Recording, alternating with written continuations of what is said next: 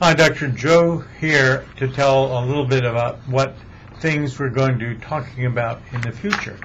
We're going to have way more ability for you to sign up for certain meetings and be in a place where you can get information that you might not get ordinarily because it's not straight in your face in terms of this.